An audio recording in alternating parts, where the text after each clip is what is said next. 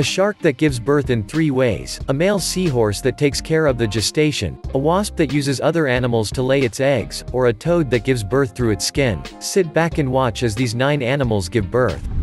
Female octopuses are exceptional mothers because their gestation and delivery is not at all like that of other animals on Earth. When an octopus decides to lay her eggs, it means for her that she has to prepare herself for long weeks of sacrifice, because the more she protects them the more likely they are to hatch and survive. The female lays her eggs in clusters on a rock face, incubates them, watches over them, defends them against potential predators. She gently sweeps the currents over them so that they are constantly supplied with fresh, oxygenated water. She never leaves them alone and even refuses to feed in order to remain available for them all the time.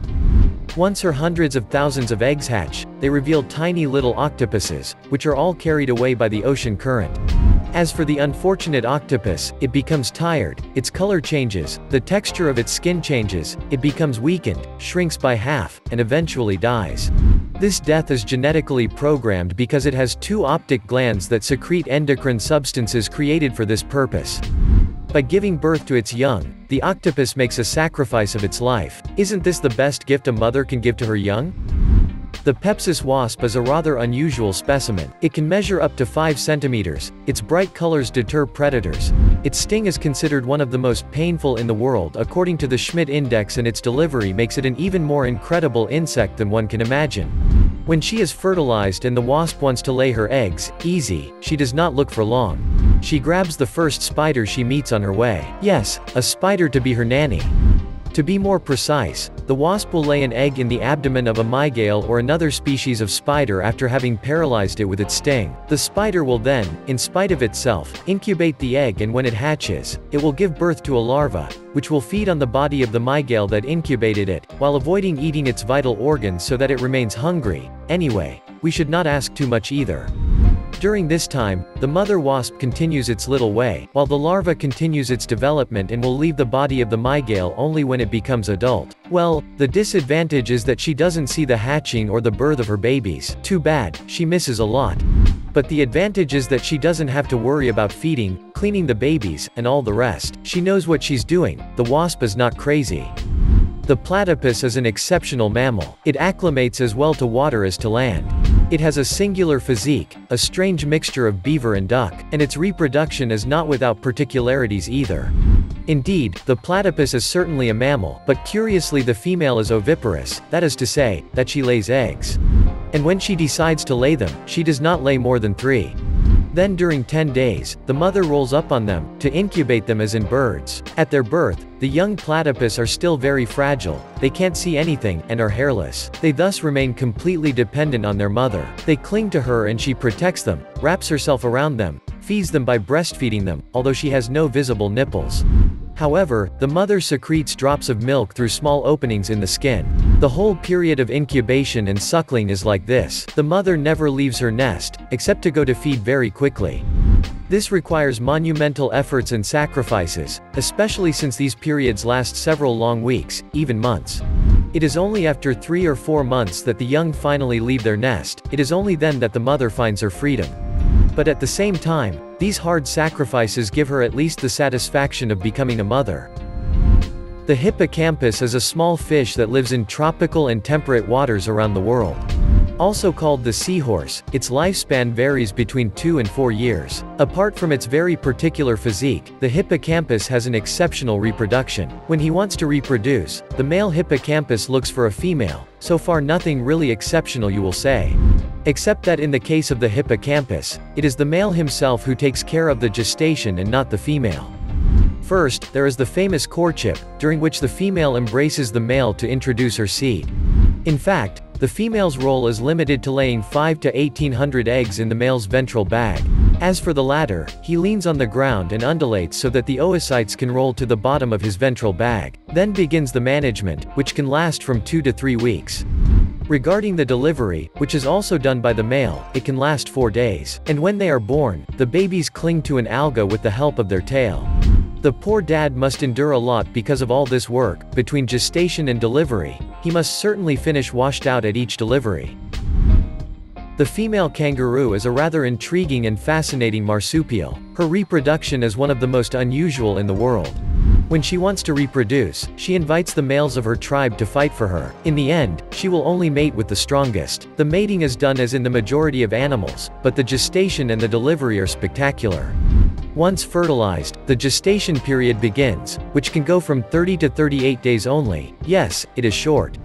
But you have to see the babies. When they are born, they are extremely vulnerable, almost like little larvae. At birth, they measure only 2 or 3 centimeters and weigh only 1 gr. At this stage, their lungs are not sufficiently developed, and it is their bright red body, whose front limbs are developed, which makes sure to collect and transmit oxygen via the many vessels they have. As you may have guessed, the fetus finishes its growth after birth. Indeed, the little kangaroo is born in a pouch filled with amniotic fluid. When this one is broken, it clings to the coat of its mother to climb as quickly as possible in the incubator bag. To help him, the mother kangaroo shows him the way by tracing with her saliva. It remains there and develops during nearly 250 days. It happens that a second baby settles in the pouch while the first one is not yet out of it, and that a third baby is in embryonic stage whose development is suspended while waiting for the place to be released. In short, the female kangaroo gives birth after 4 weeks, but the biggest work is done when the baby is born. She has to feed it by breastfeeding it and protect it until it is able to feed itself. It is only after 5 to 6 months that he points his nose towards the outside world.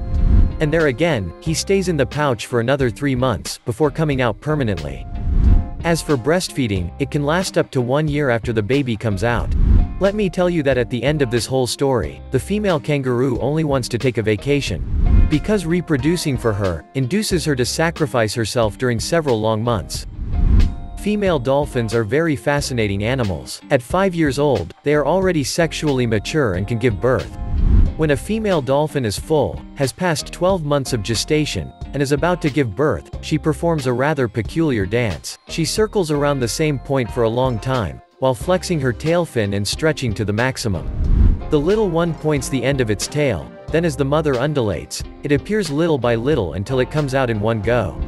The poor mother finishes in blood and exhausted after so much effort. They both go swimming in the depths of the ocean. He, happy to be born to life, and she finally delivered. The female shark is one of the most amazing fish in the world. Her power, courage, and sense of sacrifice are extremely commendable. You will know why.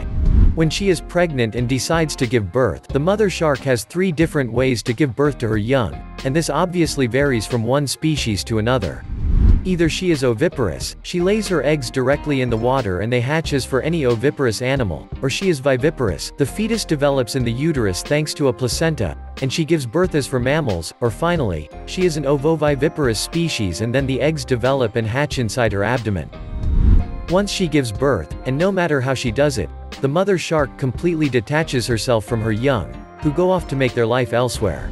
And if we were talking about the sense of sacrifice earlier, it is because in most cases, the poor mother has to endure a huge bite on her head that the male gives her in order to immobilize her during mating. It hurts her so much that it takes her a whole month to heal. No wonder she is so disgusted and doesn't want to hear about mating, giving birth, and so on. The good thing is that once she has given birth to her babies, she can go back to her normal life before another shark comes and gets her. The female Suriname toad, also called Pippa Pippa, is an extraordinary amphibian and so is her delivery.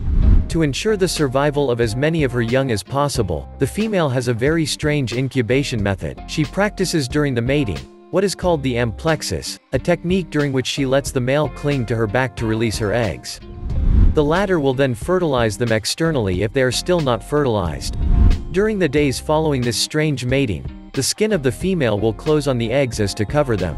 That will last between 3 and 4 months, during which the incubation will be done. In all, the mother will have hundreds of eggs in 60 to 100 pockets of the back. These eggs will become tadpoles which, once matured, will instinctively pierce the back of their mother to emerge towards the outside world. They will have become at this stage small toads. Of course, this particular birth will cost the mother her beautiful skin. It will end up completely pierced and damaged after the thousands of toads have emerged. But don't worry, the mother will molt to get rid of her old skin, while the young will be left to their own devices. Well, it will be an opportunity for her to get a new skin. You have to look at the good side of things. The female elephant has a gestation period ranging from 22 to 28 months depending on the species. Once the time of the birth arrives, The female feels a very pressing need to give birth to such an extent that the delivery is accompanied by an enormous pain. As with humans, the birth of a baby elephant is a magical moment for the mother and the entire herd around her. When the mother is ready to give birth to her calf, she is surrounded by the other elephants of the herd who quickly understand and will form a circle around her. The mother elephant finds herself protected and safe, which allows her to begin the birthing process in complete serenity. Unlike many mammals, the elephant remains standing during the birth. She barks throughout the delivery process as if to help herself extract the fetus. She then pushes with all her strength so that the limbs of the baby come out, and one last time even harder so that it is completely expelled. And each time she moves, all the members of the herd follow her to help her. An extraordinary show. This delivery can last several long minutes and is not without pain for the mother. But once her little one is born, she quickly forgets all the pain she felt and starts to clean him. She may leave exhausted from all the effort, but she is so happy with her newborn. So what do you think of these amazing births? Tell us what you think in the comments. And if you like this video, don't forget to give us a like, subscribe to the channel, and turn on the bell to receive all notifications.